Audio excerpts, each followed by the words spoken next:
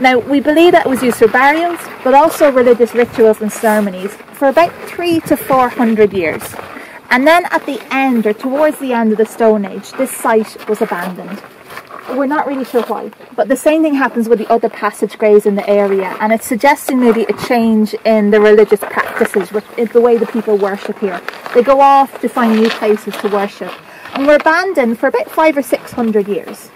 Towards the very beginning of the Bronze Age, people return, but instead of using the tomb itself, they stay on the outside and they conduct whatever religious rituals and practices were happening here on the very outside. Those people are the people that put these large stones here. So we have 12 remaining. Originally there would have been a circle of 35 stones surrounding the mound of Newgrange. So it shows that in the Bronze Age the people were marking, maybe separating Newgrange from the outside world, marking it off as a special place. But like that, they just weren't going inside. We're not really sure what was happening here. We just have evidence of them being here for another few hundred years before once again going away. This time they go away for quite a long time. We just revert back into a field. We're used as an agricultural site for 3,500 years. We're forgotten about, basically. What happens is very, very quickly at the end of the Stone Age, beginning of the Bronze Age, this lovely white facade of quartz collapses down, falls forward, and that allows the material behind to slip and fall forward and bury all of the stones.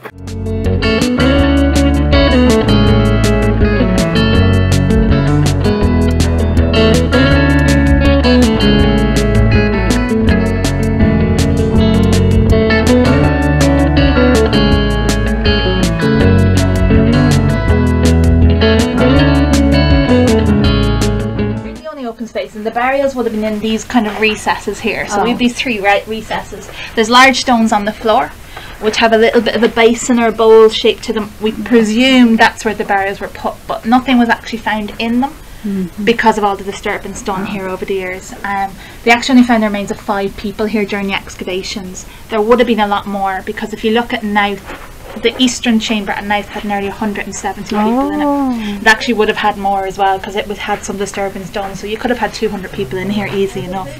So it's just done by overlapping large stones on top of each other, and it's built kind of like a beehive shape. That top stone there in the roof, the capstone, is about 6 metres above us. I haven't allowed water in 5,000 years. Wow. Which is an amazing feat considering this is Ireland.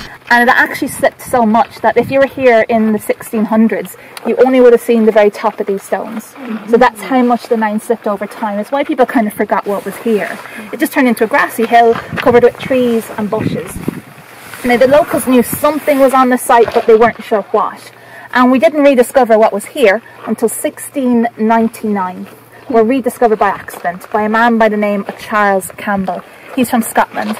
He was granted all of the land here after the Battle of the Boyne, and the word is, or the story is, that he was doing up the roads in the area, cleaning out all the earth that had fallen into the passage, and they were then able to walk all the way down the passage and stand up in the chamber at the end. They were probably the first people to do that in over 4,000 years. So while the exterior structure had collapsed, the inside had stayed standing. It is still standing after 5,000 years. It's an amazing feat of engineering. Except if you wanted to visit here before the 1960s, you came directly to the site, you went to the farmer, gave him a penny, a shilling, he gave you the key and a candle, and you let yourself in, unsupervised. Now, you laugh at this, but unfortunately, because of this, quite a lot of damage was done to the inside. People went treasure hunting. They moved stones, they dug holes, they went looking for gold and silver, and they did a lot of damage to the chamber on us. They also destroyed nearly every single burial that was placed inside there, and stole a lot of things. We believe there would have been a lot of grave goods in there, but most of them were taken over the 300-400 years that we were open.